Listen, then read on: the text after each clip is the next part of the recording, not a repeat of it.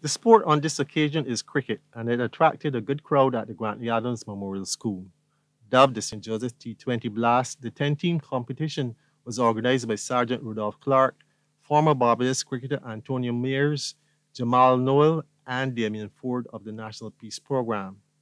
Director of Sports at the National Sports Council, Neil Murrell, believes that the program will not only promote peace, but will assist individuals to develop to their fullest potential. I know of late, coming out of the Grantley Adams Memorial School and coming out of this part of the world has been the Milorda batsman Kevin Wickham. And we want for you during this tournament to produce more Kevin Wickhams.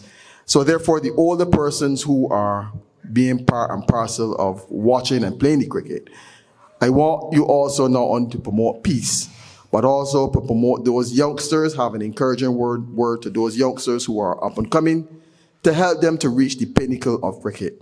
He told those gathered that they too have a responsibility to assist in encouraging the youth, which will help promote peace. It is a view shared by Assistant Director of the National Peace Program, Damien Ford.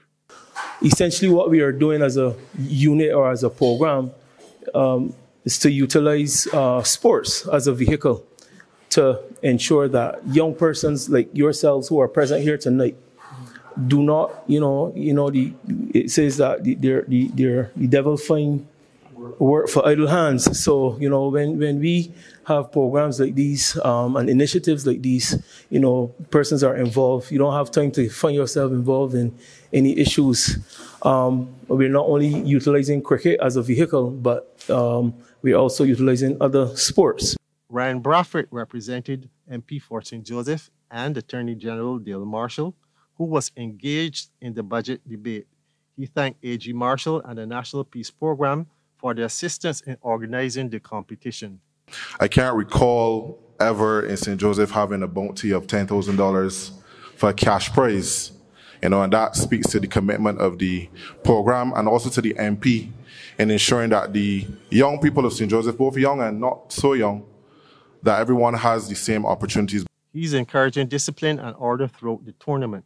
The first match involved the St. Joseph Adrian Connell Sunrisers versus the St. Joseph Kolkata Masters, led by former Barbados and West Indies batsman Dale Richards, who hit 86 to lead the Masters to victory.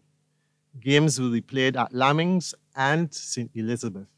Andrew Lowe, CBC News.